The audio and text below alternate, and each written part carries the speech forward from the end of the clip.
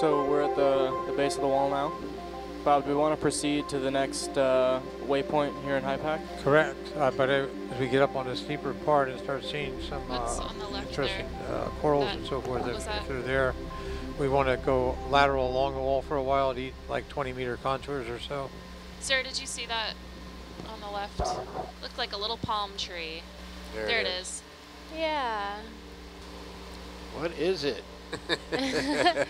I'm tempted to think it is some sort of cnidarian. It looks soft and tentacly. Yeah, it definitely has a whole sea pen thing going, but the top of it's quite interesting. Yeah. Steve from the lounge just said that the genus is Umbellua. Umbellua? And it's a sea pen? Okay, we got to get moving. Yes, yeah. It is a sea pen. Oh, what do we have off to the right white? there? Yeah. Can we pan right? Hi, could we hold position, please? Oh, Sponge. no, yeah, Sponge. sponge, yeah. Wow. And trash. And trash. All right. That looked like some of that heterocone. Dave, do you want to zoom on that? I do. I don't know if anybody else does, but I do. Here, go for it. That's too far. All right. No, you're fine. You're fine. Some squat lobsters there in view. Oh, cool. Over on the left. That's beautiful. You got closer than you thought. Let's Yes, look at I a couple did. more of these outcrops in this area and then Okay. proceed up slope.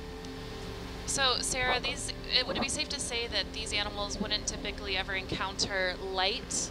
Yeah, I think that would be fair to say. The pelagic ones who could swim always have the potential to swim up higher, but with the benthic organisms here, we're at a deep enough depth that, yeah, I don't think that they would see light. Let's have a look at that spire. It's a little bit of a leftover from what probably was a big slide here. Left a little bit of a spire left over here, I think. Or maybe it's a chimney of some kind. Yeah, that's what I think it looks more like. It even has like a slight indentation up there. Not sure. Maybe you could poke it a little bit to see if it's how hard it is. Yeah, zoom out. Ooh, is that a pom-pom anemone there? I believe the word you're looking for is koosh ball. Showing your age there, Gabby. I know. They really look like koosh But he was saying balls. that from another idea. Little shrimp swimming by there. So we're seeing this chimney structure here that we've just come upon. We're going to give it a little tap, Zoom in. ever so slightly, just to see how hard it is. It's hard. Yeah, that looks hard. Wonder if it's an old carbonate from the plumbing system underneath or something. Yeah, that's what I think would be the most logical explanation as of now for it. So If another there's any way we can get a sample of it, it'd be good, but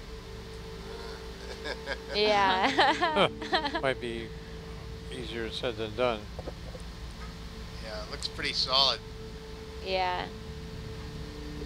oh, He breaks off a piece. and Bob Embley, what did you mean by plumbing there?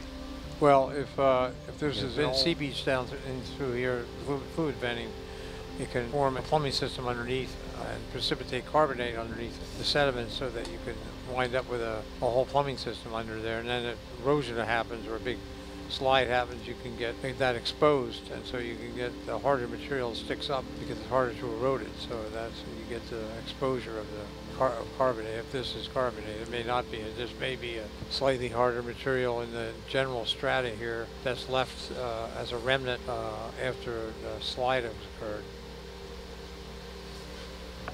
Thanks, Bob.